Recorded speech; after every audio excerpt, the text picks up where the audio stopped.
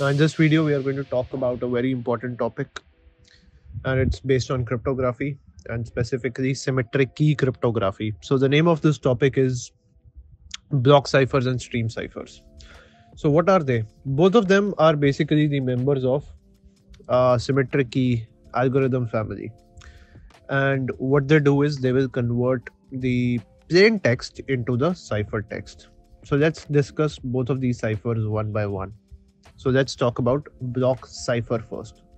Now, what is block cipher going to do? Block cipher is going to divide the message into smaller chunks, okay, fixed size chunks. And then they are going to be encrypted individually using the same key, because since it is symmetric key algorithm, so only one key is going to be used, right? So that is how it is going to work. And during encryption, plain text is going to be converted into ciphertext, right? And eventually, when the encryption is done, you will combine the individual ciphertext blocks. This is how block ciphers work. Now, block ciphers have a lot of modes. You have ECB, you have CBC, you have CFB, you have OCB, and you have CTR. So this is a topic for another video, but just wanted to let you know that these are the modes. Now let's talk about the different versions.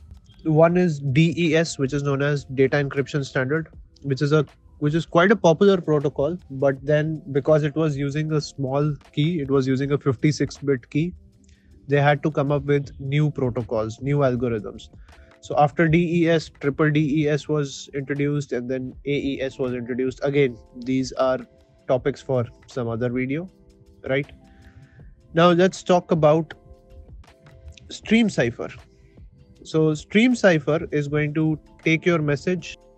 It's like a continuous message, and you're going to encrypt as it is. Okay, you're not going to break it into smaller chunks of data. You have the message, you have a key as big as the message, and if the key is not as big as the message, you're either going to add something called a nonce or an initialization vector, and you are going to encrypt the message.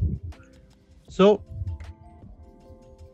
when you use this type of cryptographic algorithm, stream cipher, you are less likely to make mistakes because the message is continuous. Stream cipher is very quick in converting your plain text into ciphertext.